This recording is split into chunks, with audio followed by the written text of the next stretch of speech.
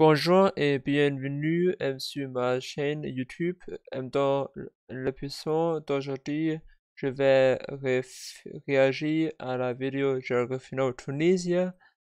N'hésitez pas à liker et à vous abonner à ma chaîne YouTube si vous avez aimé cette vidéo. I hope I didn't embarrass myself too much in this introduction in French. I gave my best. I will put subtitles on just to make sure that you understand. I translated with Google Translator, so I'm not so good in French. I lacked in studies. I mean, I have not studied French for a long while. I studied it on Duolingo a while ago, a few years ago. I completed the whole course, yes, but without training, it's just. I mean, I can understand. I think kind of French when reading it a bit, but it's difficult.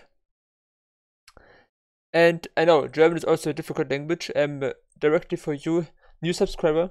German is a very difficult language. I know it because my girlfriend also is trying and giving her best to learn French, but yeah, she is Vietnamese. She comes from there, so it's maybe for her even more difficult than for you. But yeah, German is a difficult language. Deutsch ist eine schwierige Sprache. And some people just when they hear German, they just think about, you know. Ab 5:45 wird zurückgeschossen. Kind of German.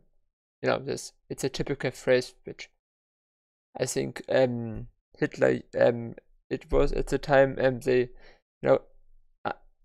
direct translated at houses 5:45 we will shoot back or something, because I don't know exactly the circumstances behind this, but they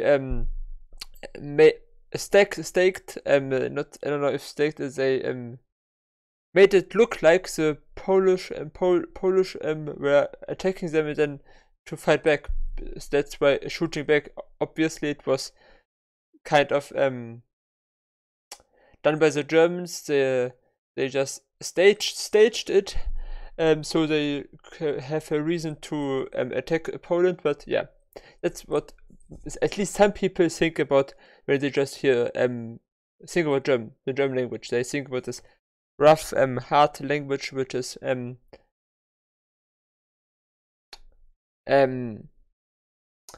they say German sounds very hard and kind of aggressive.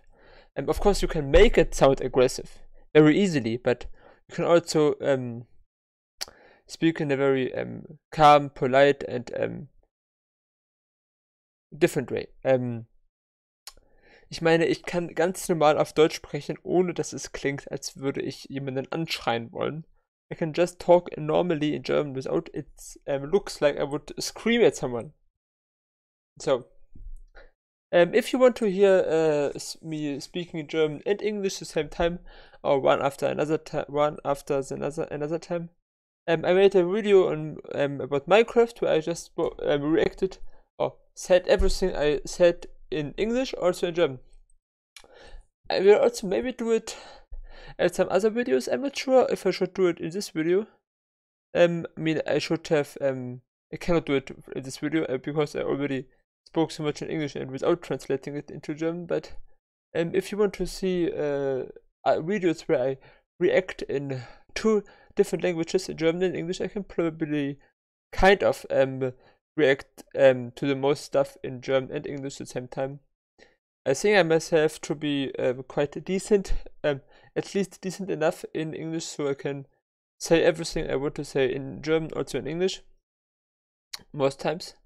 And so say the same thing in German again, it would be possible. So tell me in the comments if you would be interested in hearing something like this. Also, if you want to tell me more videos I should react to, I mean, I will also maybe react to Turkey right today because I have quite some time today, I think. But Tunisia will come out today. Also for you, because you are one of my first subscribers. Not the first one, I think, but one of the first, and the first from France, I think. So consider this video to be dedicated to you. So, geography now, Tunisia. Tunisia is the most northern country in Africa. I'm interested in it. I think I started the episode already once, but I didn't watch more than a few minutes. So the most thing will be new for me. So let's right now just start the video. I talked already long enough. So the Arab world is pretty complex. You have the Middle East, the Gulf, the Arab-speaking but not completely considered Arab regions, and finally the Maghreb, or North Africa. Within each of these communities, you find hints and links to what shaped their identity over millennia. And Tunisia is a very complicated one. At some point... Yeah, I'm also in Tunisia, as I don't know if it is the location of the current capital, Tunis. I think it's Tunis. And I'm wrong, also tell me when you want. I think that the old ancient city of Carthage, where the Punic Wars were fought between the one empire at the north of Africa and the young Roman Empire. I think the capital of the city of this empire, or a very large city of this empire, was also at the current in Tunisia, in the current area known as Tunisia, maybe even at the location of the capital. Continuing. All of these empires and kingdoms left their mark on Tunisia. Wait, I see Vandals on that list. They're from Scandinavia, so like proto-Vikings? Nah, they were Germanic, not Norse, so I wouldn't say that. Wow, Vikings in Africa. No, I mean, technically, yes, the Vikings in the 11th century were taking over, but we're talking about 5th century Vandals. They're not the same thing. Wait, you mean the Punic Wars? But no, that was centuries earlier between Rome and Carthage. So you're saying that Lebanese people fought Rome? What? No, well, I mean, unless you're referring to both having Phoenician roots, but... Why do they have hammams? Are they Turkish? And why are they speaking French? And aren't they Muslim and they're drinking wine? Yeah, many different questions. Let's see how he reacts. Wine, is that allowed? Tunisia, everybody. Let's start the episode. It's time to learn geography. Hey everybody, I'm your host Barbs. Get your Geography Now merch at geographynow.com. It's not selling out if it's your brand. Oh, and what is this cool Tunisia flag shirt that I'm wearing with the logo? It's from unityshirt.shop.com. Ruba from the Sudan episode makes these shirts, and if you would like one, go to the website and support her business. Yeah, do this if you want. I would also do it maybe myself. But yeah, I'm a bit short of money in the moment, so. But yeah, I'm also subscribed to him, to Geography Now, and yeah, let's continue. Thank you, Ruba. So I'm personally kind of excited for this one. A while back, I did a DNA test and I made a video on it. I found out I have North African roots. Well, you literally can't get more North African than Tunisia. And if so, these guys could be my incredibly long distant cousins. First of all, say hi to Sammy. Okay, he's gonna be co-hosting with me. Hi guys, hi guys. And we also got Ahmed right here. How you doing? Good, how are you? He's gonna be doing some of the segments in the episode. Yeah, right? Stay tuned for that. It's gonna be great. Anything you guys want to say quickly about Tunisia before we start? Tahia Tunis. Long live Tunisia. I hope you guys like the episode. I hope we make you proud. Well, now that we have our Tunisians, let's use our two knees to jump in now, shall we? Oh, you just made a bad pun. Does that mean I get to punch you? Go ahead. So, a quick side note, you guys, the entire continent of Africa actually gets its name from what Tunisia used to be called in Roman times, Africa. History here goes way beyond Roman times though. See, when it comes to history, Europeans are like, You have a 200-year-old building and you think that's history? My bakery is older than that. But when Tunisians meet Europeans, it's like, Oh, you have a Roman ruin? Try Carthaginian or Phoenician. Lots of landmarks in history here. Let's go to the map first, shall we? First of all, Tunisia is located in North Africa, or the Maghreb region, which includes all the nations of Africa that straddle the Mediterranean. In fact, Tunisia is the northernmost point of the entire African continent. Cape Angela, or Ras Pensaka, which is this entire jagged cliffy area right here. Now here's the interesting thing. The monument for the northernmost point is on this small westernmost peninsula. However, if you geolocate the coordinates, the unnamed middle peninsula just to the east of it is actually just a few meters further north. So, not trying to piss off any Tunisian cartographers, but I'm just saying. In any case, Tunisia also has the northernmost. I would like to visit this F statue for the northernmost point of Africa, if possible once. Island point in Africa as well, the Galit Islands, or Île des Chiens, or Dog Islands, about 12 miles or 19 kilometers further north in the Mediterranean. Speaking of islands, Tunisia has quite a few off their coasts, including the largest island in all of North Africa, Djerba, which is connected to the mainland by this cool 4-mile or 6.5 kilometer causeway bridge. The country is made up of 24 governorates, each one named after their capital city, whereas the capital of the country and largest city is the aptly named Tunis, which also holds the largest and busiest airport, Tunis Carthage International. It also holds the biggest and busiest shipping port of the country, the port of Tunis, and is famous for its elongated gullet or gullet, which creates Lake Tunis, with Fort Santiago of Chicli, an ancient Roman citadel site that is only accessible by this incredibly long and narrow jetty, but unfortunately closed off to the public. The crazy thing is, just north of this point is the Punic port of Carthage, where the ancient ships would dock and is now repurposed. Yeah, I watched the episode. I watched oversimplified the Punic Wars part 1, and yeah, that reminds me of this. As a landmark and museum site. From there, the second and third largest cities are Sfax, just a bit further south, and Sousse, in between Sfax and Tunis. Interestingly though, the second and third busiest airports are actually Enfida Hammamet International, close to Sousse, and due to the high tourism demand, Djerba Zarzis International ranks in number 3. Getting around is mostly easy for the top half of the country. They have rail lines that extend all the way inland to Tozeur and along the coast to Gab. From there, the road network becomes more sparse the further south you go, until there is only one road, the partially unpaved C211, that goes all the way down to the tri-point with Algeria and Libya. Okay, let's back up a few thousand years, shall we? Remember the Tonga episode we did 2 episodes ago? We talked about thalassocracies, or maritime empires. Well, Tunisia was essentially the hub of one of the oldest renowned thalassocracies in the world, the Carthaginian Empire. It was a North African empire ruled by Punic people, but what are Punic people? They were Semitic of Phoenician origin, meaning that they came from the Levant, and they colonized the coast of North Africa. So does that mean Tunisian people are Phoenicians? Not quite, because later Carthage fell to Rome. Then are they Latin? Not quite, because then everything fell to Vandals, Ottomans, Arabs, and the French. So what are they? We'll explain later in the episode, but long story short, it's like Arab, but Arab. The coolest thing is that in Tunisia you can see bits and pieces of all these historical eras meshed into their civil environment, including the Mosque of Qayrawan. It is the oldest Muslim and Arab base in the Maghreb, and it was the oldest mosque in the Maghreb as well. Some say it's like the 4th holiest site in Islam, but yeah, it's a complete casserole of influences. And with that, to explain a little bit more on the top notable sites of Tunisia, here's Ahmed to explain. Ahmed, come on in. First, the Medina of Tunis, which is basically the old part of the city. There are over 700 monuments and buildings that date back to the 12th century. It has Zitouna, which is a mosque and a university, supposedly the oldest in the world. Nope, mine is the oldest in the world. That sounds interesting. I would like to see this. The oldest university. We have also some old universities here in Germany. Probably not nowhere near close as old as those, but we have some here. At least I think 1,000 years we also have universities, which is also kind of old. At least comparing to America, but yeah, it's always just half as old universities there. 492.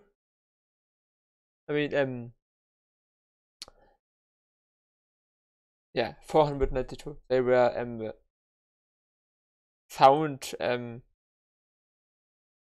by Columbus. Not found, but the right word is missing. Entdecken is a German word. But I just forgot the English word. Let's just continue. Oldest. Yeah, Morocco, maybe it was registered first, but ours was around before. Plus, it was founded by a Tunisian woman, and it's literally called University of Qarawiyyin, which means people of Qayrawan. So, I mean... Oh! We also have the Bardo Museum, Gibili Oasis, Jerba Synagogue. We also have ancient sites and ruins of Duga and Carthage. In Zarwan, we have Water Temple and Hanaya. Fun fact, after the destruction of Carthage, Romans tried to put salt on the land so nothing would grow. But now we make the best olive oil in the world. There's also underground homes in Matmata, which, by the way, Matmata was the site of Tatooine in Star Wars, and it's a tourist. I saw this in the like kind of preview of the video on YouTube. When you hold your cursor over a video, you see some parts of the video, and I saw this also inside. Interesting. Yeah, it looks both like kind of desert, so makes sense. Spot. So go check it out. And finally, El Jam, the largest ancient Colosseum in Africa and also a UNESCO heritage site. And that's it for the famous sites. I'll see you guys later. Woo, thank you, Ahmed. Yeah, fun fact, the entire planet of Tatooine was named after Tatooine, Tunisia. But don't be fooled by Star Wars. Not all of Tunisia is a desolate desert deathscape. They have quite a bit of greenery too. Let's discuss that in... So you probably already know the deal. To summarize, most of North Africa. Yeah, most of, I mean, obvious. Most of North Africa is very desert-like, but near the coast of the Mediterranean and the Nile River, and maybe other rivers I'm not aware about, it should be green. So Africa kind of goes like this.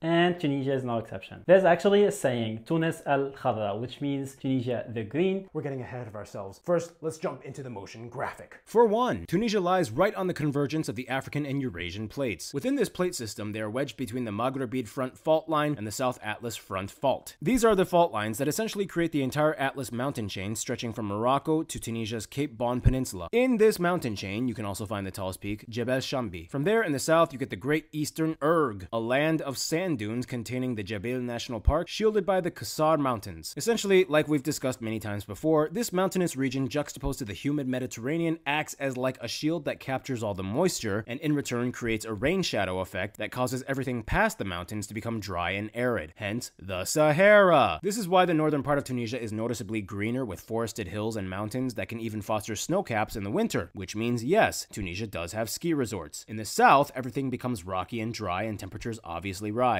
From the mountains, most of the rivers flow, mostly in the north, including the longest one, the Majorda River, which empties into the Mediterranean. In regards to the largest inland body of water though, it depends on what your classification stands on. If you're talking about the largest permanent lake that is not a lagoon connected to the ocean, many might claim Lake Ishkul or Ashkelon fits the bill, which is also a UNESCO heritage site. However, if you're talking about endorheic lakes, that is seasonal lakes that dry up in the dry season, then of course we have to go to Chott el Djerid, which means Palmland Lagoon. This massive salt pan is the largest one in the Sahara and fills up enough to ride boats in the winter months when the water tributaries empty into it. When it dries back up, a thick salt crust covers the ground, so much to the point where you can walk and even drive on it sometimes. Yeah, Chott el Djerid. Gotta love. Salt desert. There are also salt deserts in South America, aren't there? In Bolivia is so this lake where you, when it's just a bit of water on the lake, it's kind of a gigantic mirror reflecting the sky. I don't know if it's similar, but it sounds like it a bit because of the salt remains after the water is drying out. The lake is drying out. Of those disappearing endorheic salt lakes. It's one of nature's coolest magic tricks. Now you see it, now it's gone. In any case, as you can see, there is a wide range of landscapes within Tunisia. However, they do put a huge emphasis on maritime culture. Despite being a relatively dry nation, water is kind of like a theme in their identity. And speaking of water, you need water for a triple shot of espresso break. And you know what that means? Noah comes in to fill in for the rest of this segment. Take it away, Noah.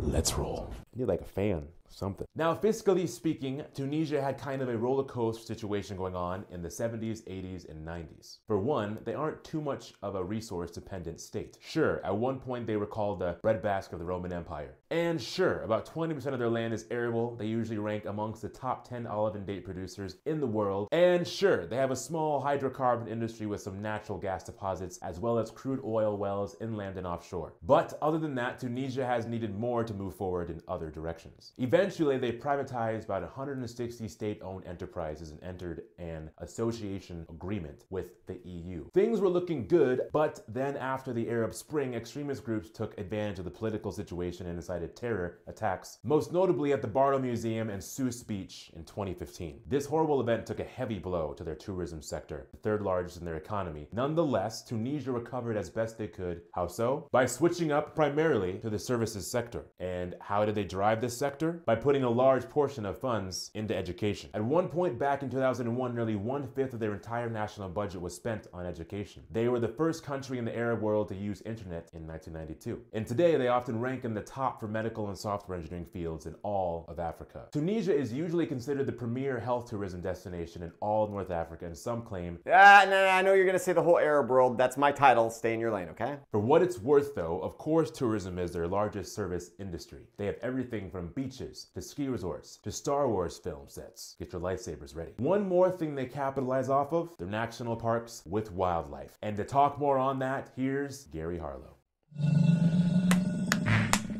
Let me crock your dial. So like most countries in North Africa, Tunisia has two separate types of flora and fauna. The green rocky mountain types and the dry arid terrain types. The country has 17 national parks for wildlife conservation, the most famous one probably being Lake Ishkul or Ashkelon, a UNESCO heritage site famous for being a migratory bird hotspot. Every conceivable species of duck, goose and waterfowl can be found here, including flamingos, oyster catchers, ruffs and smew. You heard me, there's a bird called a smew. And that's how it sounds too, it just kind of smews at you, smew. Disapproving of you just like your great aunt. Smew! And just look at El Thaja National Park. Super green. It definitely looks not really like I would imagine a country in the north of Africa with the Sahara Desert, but yeah, it makes sense that near the ocean, the Mediterranean Sea, it is also very green, but it definitely, on the first, when I would just see the picture, I wouldn't guess it is in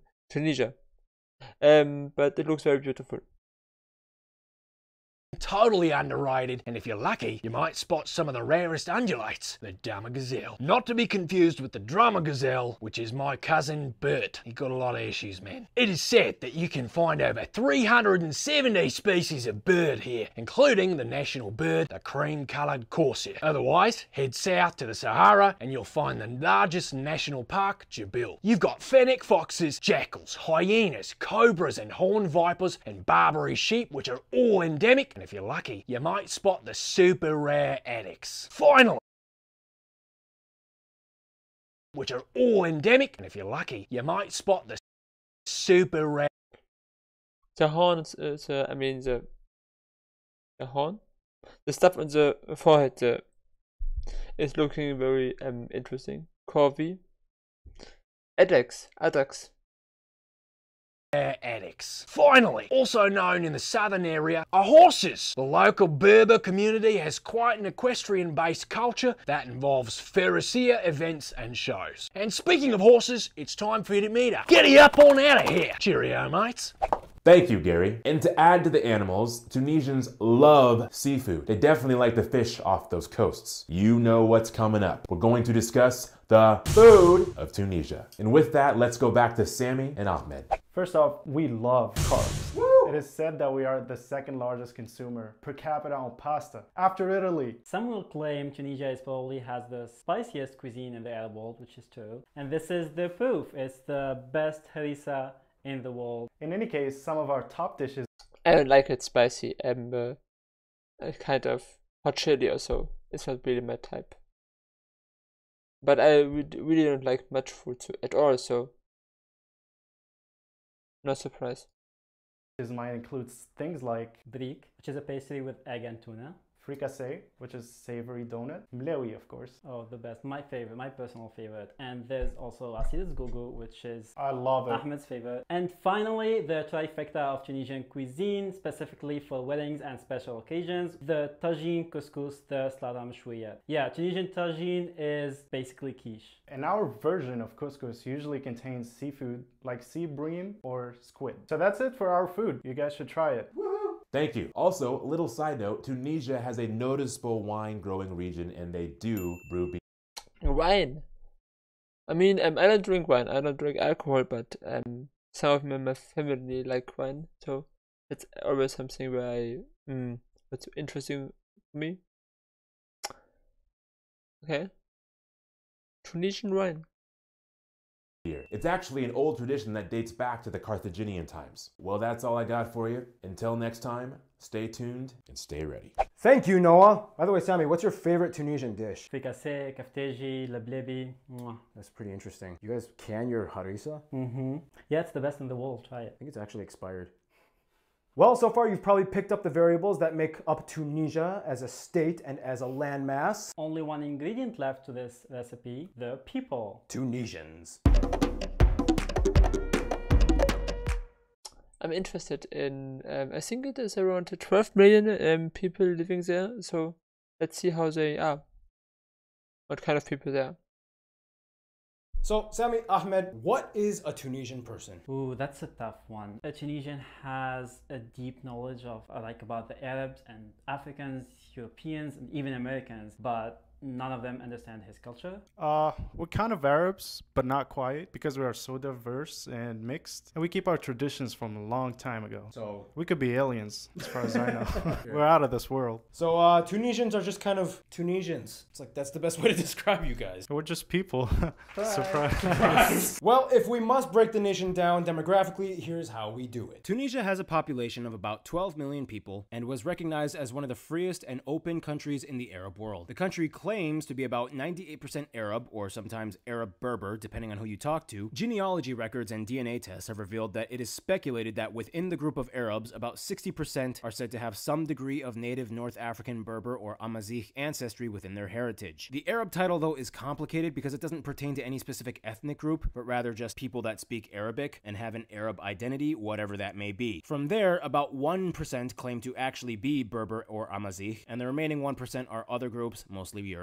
So we use the Tunisian dinar as our currency, and we use the type C and E plug outlets, and we drive on the right side. The funny thing, a moment ago here, the funny thing about this is that I can read this, kind of. I mean, I know that's a D, and that's at first I thought it's B, but a B has just one dot, so I have learned a bit Arabic. So sometimes when I see Arabic written somewhere, whether it's, I don't know, anywhere, I can at least read kind of something of it. And we use the type C and E plug outlets, and we drive on the right side of the road. So let's talk about language. Most Tunisians are at least bilingual with the official language Arabic, as well as French, which is used from schools from elementary and up. Yeah, we study French from 2nd grade and English from 3rd grade. In high school, all subjects are in French. So in high school, everything is in French? Yes. Do you speak any Arabic in high school? Just the one Arabic subject. Just Arabic subject? And a few others, like the religion. Oh, like religion. Philosophy. Philosophy. Nonetheless, with Arabic, Tunisians actually have their own distinct Tunisian dialect. It's often described as like sing-songy, difficult to understand. The dialect is actually pretty close to the Maltese language. To explain more, Ahmed, come on in. Why don't you explain about the language? And we'll add another geography with him. Okay guys, so let's talk about our dialect. So Tunisians sometimes use very old school Arabic words, and we also mix up French, Spanish, Italian, and Amazigh. For example, Barsha is an OG Arabic word, and it basically just means a lot. So our word sounds sexier, and I like that. In Amazigh, we say fakroun, which means turtle. In Spanish, we say sabat, which means a shoe. Like zapato. Italian, we use carreta, meaning a horse wagon. Oftentimes, we take French words but conjugate them in our own way. For example, Like for example, the word exam, we usually use the French word which is examen, but with a slight twist for the plural word. We take the plural et suffix from the Arabic and stick it on the French word examen, and it becomes examenet. To say, I need to study because I have to take many exams this semester. In Tunisian we'd say لازم نقرأ خاطر عندي برشا examinات السمستر هذا. As you can see, we use the French letters to write it and with number. Substitute the letters that have no equivalent in French. 9 for qa, 3 for a, just because they look like the Arabic letters. I also used words very known to be Tunisian, like khater, because, barsha, so many. Thank you. One thing that kind of makes Tunisia stick out is that although nominally we are primarily Arab, we are also kind of like the mixed descendants of all empires. Which means they don't have a sense of typical Arab tribalism. The social sector has kind of allowed us to walk the fine line between what is deemed acceptable in Arab conservatism versus westernized values. It's an identity crisis. Basically. Tunisia is often designated by outside sources as the freest country in the Arab world and most open to civil equality. Oftentimes, they're also kind of considered the most open to Western values in the Arab world as well. Bet a lot of you guys were thinking of me. Keep in mind, the key word was Western values. A lot of people seem to conflate that term with modern development, which is not necessary or mutually exclusive to that term. Just keep that in mind. This is why Tunisia has been a pioneer for many other moments in the Arab.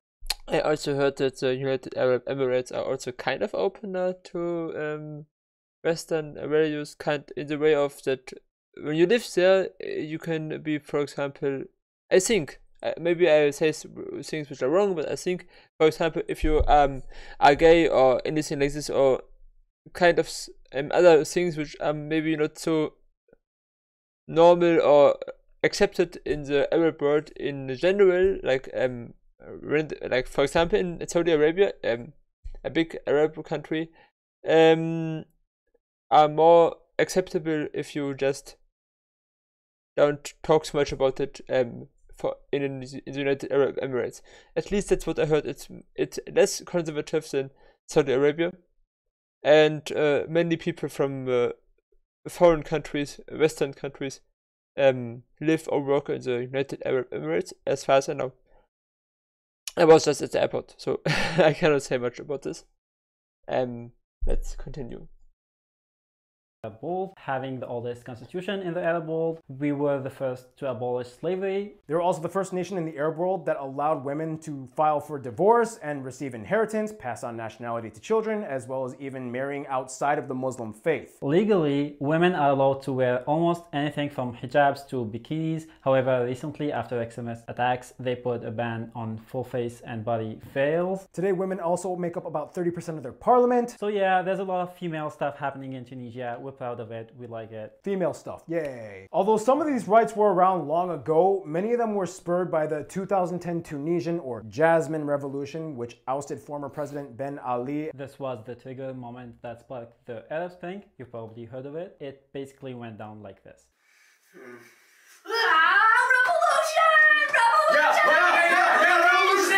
Yeah, unfortunately, Tunisia was also kind of the only country to have had relative success after their revolution. Every other country that took part in the Arab Spring, except for Bahrain, pretty much fell into civil war. Now, it hasn't been clear and smooth sailing for Tunisia either. Our economy took a hit and we've had like 5 presidents in 10 years. So they're kind of like still in the experiment stage, figuring things out, but overall, they mostly achieved the legislative objectives that they wanted. Yeah, we could go on this topic, but we have to move on. Religion! Within the constitution, Islam is the state religion, and about 98% of the country identifies as Muslim, about 60% of that group claiming to be Sunni. The constitution does allow freedom of religion and respects cultures that have played a role in their history and cultural identity. You can find some churches mostly in Tunis, and there are about 2,000 Jews still living in Tunisia, about 2/3 of which can be found on Jerba Island, which has Africa's oldest synagogue. And a lot of Jews take a pilgrimage over there, right? Yes. Like every year, it's like a thing they do. Well, one other thing Tunisians make pilgrimages to are stadiums whenever a sporting event occurs. To talk about that, here's Art with the sports part.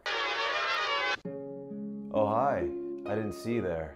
I guess it's time for the sports part with Art. It's like the beginning of a cult video. So when it comes to athletics, it pretty much goes without saying, Tunisians are the best swimmers in the Arab world. Thanks to their maritime culture and access to swimming facilities, Tunisians know how to get around the old splish splash, splishity sploo, whatever you want to call it. Today, they've racked up 3 gold medals and 1 bronze in swimming events at the Olympics, more than any other Arab nation. This guy, Oussama Malouli, won 2 gold medals and has competed in every Olympics from Beijing to Tokyo. He's a big deal. And what goes better with water than a beach? And what can you find at a beach? Volleyball! Tunisia is today ranked #1 in Africa with 11 African championships in men's volleyball. Also, this Tunisian woman right here is the #1 ranked African and Arab female tennis player. She won her biggest title to date in the 2022 Madrid Open, a WTA 1000 event. This made her the first Tunisian and Arab player in the world to win at that level. Finally, you cannot talk sports in Tunisia without bringing up soccer or football. Everyone in Tunisia pretty much supports one of these 4 teams right here. Their national team, the Eagles of Carnage. Carnage. I said Carnage. They're just terrible.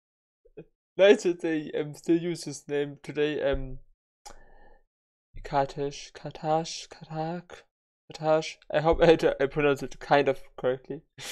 Up the place. Their national team, the Eagles of Carthage, has won the Africa Cup, the African Nations Championship, and the Arab Cup. They've qualified for FIFA 6 times, with their highest rank being 9th back in 1978 in Argentina. So that's pretty much it, and I gotta go, so...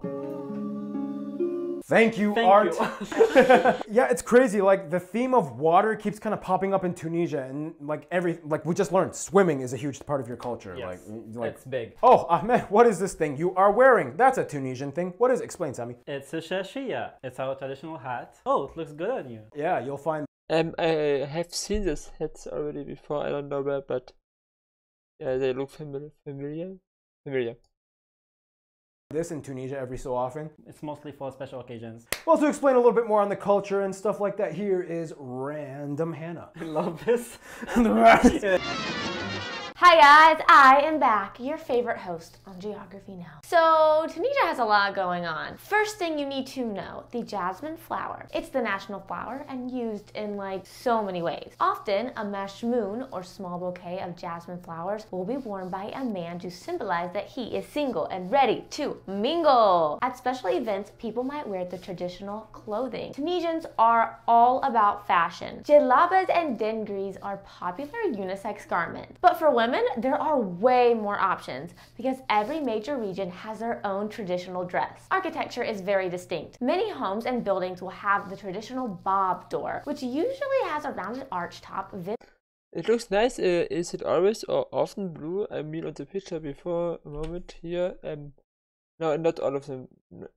A part of them were blue. I thought a moment ago that they were mostly blue, but yeah, it's different colors.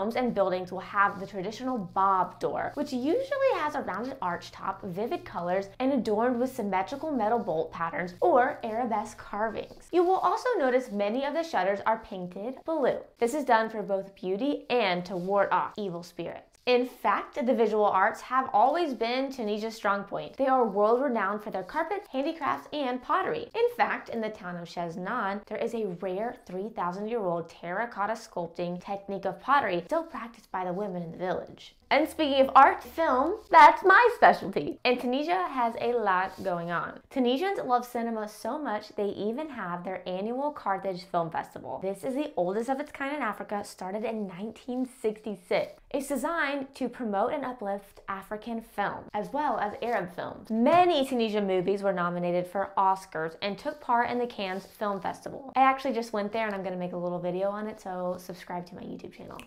During Ramadan every year, the people watch these TV shows. These are their classic. Movies like these have made waves across the Arab world. The Silences of the Palace was a highly acclaimed film set in the 1950s. It addressed issues that women faced during the time. And Dasra, Tunisia's first horror movie. So many good movie stuff. Speaking of festivals, the largest one that takes place in the country is the world-renowned International Festival of Carthage. It takes place in the actual Roman amphitheater. This is basically Tunisia's Super Bowl. And that's just one festival. They have so many others. And of course, you can't have a festival without music, which, Keith.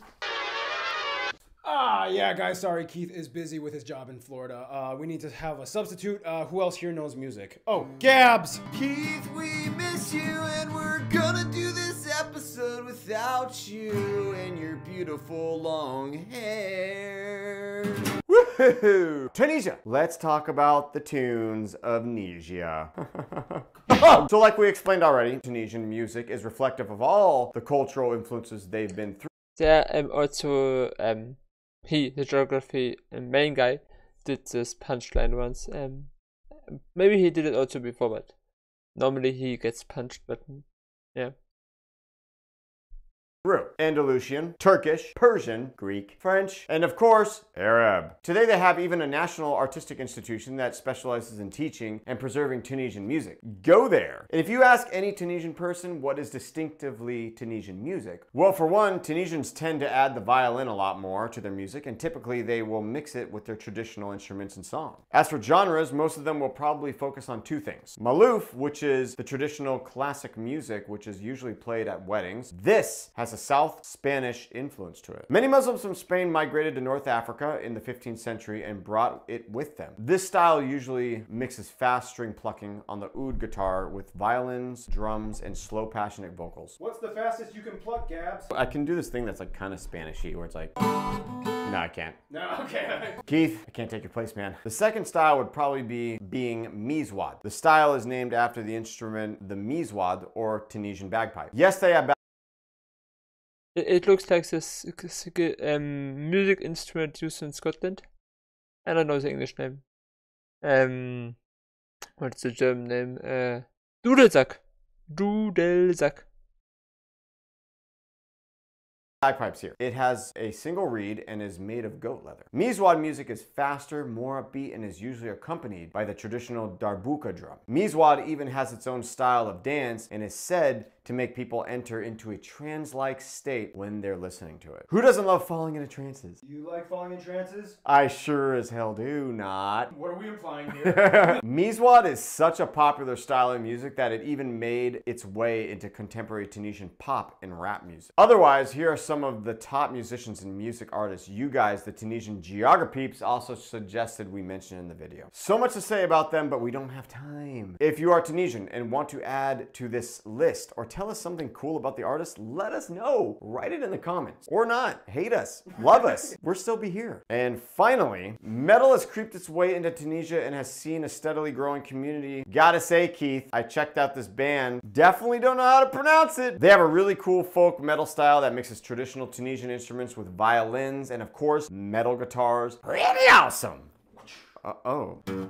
I gotta go. See you guys. Professionally play the drum, do you? Every Tunisian knows these It's on our beats. blood. Yeah, well, we covered a lot. So much of Tunisia is built off of history and outside influences. But how do outsiders today see Tunisia and influence them? Let's find out. Next segment, let's go. So, okay, as a super diplomatic country, obviously, Tunisia has a lot of relations that either go way back or are recent. Let's just jump into the motion graphic, shall we? So I just know that I don't know the exact time, but French had kind of, I mean, Tunisia was at some point a French protectorate, I think, in the 19th century, 1800 something. I'm not exactly sure in which decade.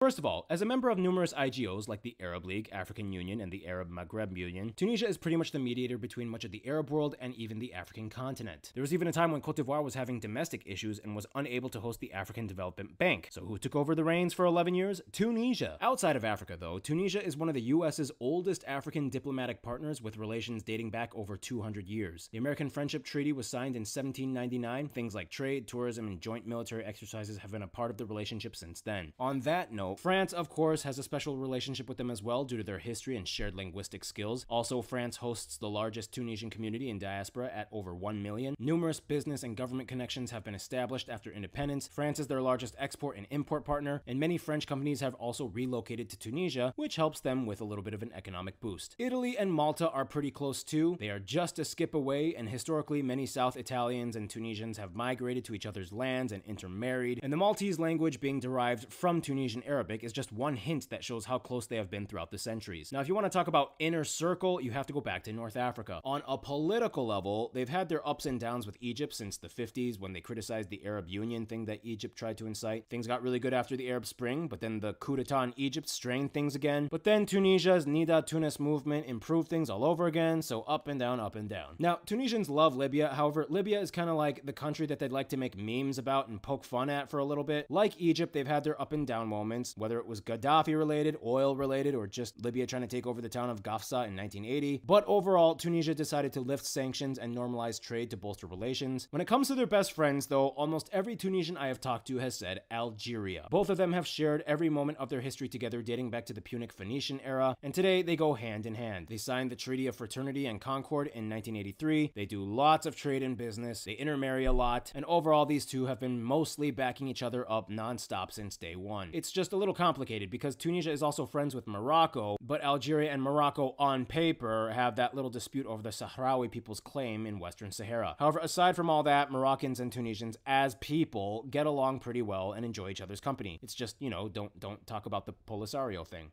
All right, so in conclusion, you guys are the Tunisians, Ahmed. Yeah, I also heard that Algeria is supporting the Western Sahara, and maybe even Tunisia is also supporting them. So the dispute or the kind of stuff which is going on between Morocco and Tunisia, I mean, maybe that's why they sometimes don't get along good, and sometimes also when they don't talk about Western Sahara.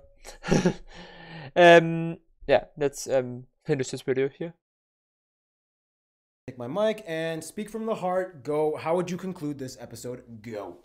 I'm looking for that word. In conclusion, we're a small country, but we have a lot to offer. True. Even those little things, the dumb shit we do, I like it. Do you know what I like the most about Tunisia? It's those little contradictions. Muslims but liberal, we're Arabs but Europeanized. We have great food, we have great beaches. I don't know, it's just a great country. Look it up.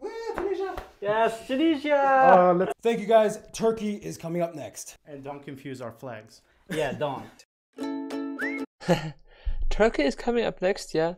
I mean, Turkey came up next after this episode, and maybe Turkey comes up also next for you guys, because maybe I react next to Turkey. So, yeah. Tunisia. What final words can I say about Tunisia? It looks like an interesting country. They say it is kind of safe, more than other African countries. Although if you prepare yourself in the right way, mostly I think most countries are kind of safe when you prepare. Of course, not countries like Syria or Afghanistan, which is not in Africa, you know, but maybe countries where a war takes place or a civil war are not safe. But I think most countries, when you prepare good, are safe, more or less. But I can't travel to Africa right now. Maybe later. And maybe Tunisia would be one of the first countries I could visit. Let's see. I hope you enjoyed this episode. I hope you also enjoyed the episode. New subscriber. Yeah. When you're still awake. And when not, then you can watch it later. I will upload it right after I recorded it. Even if it is short before midnight, I upload it. So I hope you all enjoy it. Subscribe to my YouTube channel, as I said in the beginning in French. I hope it wasn't too bad. And tell me in the comments which country I should react next to. Maybe I will react right after this reaction to Turkey. Let's see. Otherwise, maybe tomorrow. And yeah, I hope you enjoyed the episode. Subscribe to my YouTube channel. You can also follow me on Twitter and so, but yeah. Anyway, see you next time. Au revoir.